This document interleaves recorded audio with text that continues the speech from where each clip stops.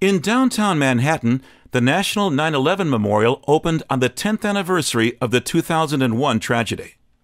Through collaboration and persistence, a glimmer of solace and peace has surfaced in the midst of a highly bureaucratic and emotionally arresting project that was conceptualized by one, orchestrated by many, and created for all. A quietly stunning solution that brings the memorial to life after dark, one judge admired of the project. After extensive studies and select site visits around Manhattan, the designers were able to dissuade city officials that the initial 5-foot-candle requirements for the plaza was excessive. In the finished project, both the horizontal and vertical illuminance is 0.5-foot candles.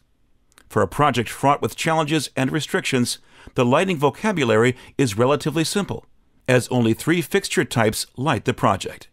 Custom pole fixtures, aligned with the landscape grid, feature an up-down lighting component with 4 T8 lamps behind a stack of prismatic refractors. The 2 fountains, set in the original footprint of the towers, are discrete upon entry.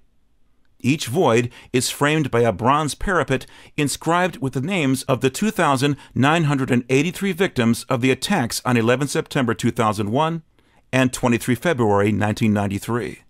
A very powerful installation where light forms a strong contrast to the despair of the dark void, commented one judge on the final result.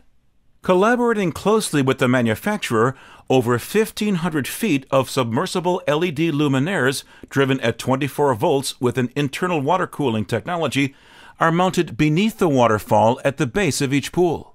Inside the parapet, a series of narrow-profile 3,500 Kelvin LED luminaires are tucked along the far seam and use a custom-designed reflector to evenly illuminate the stencil-cut names that wrap each void.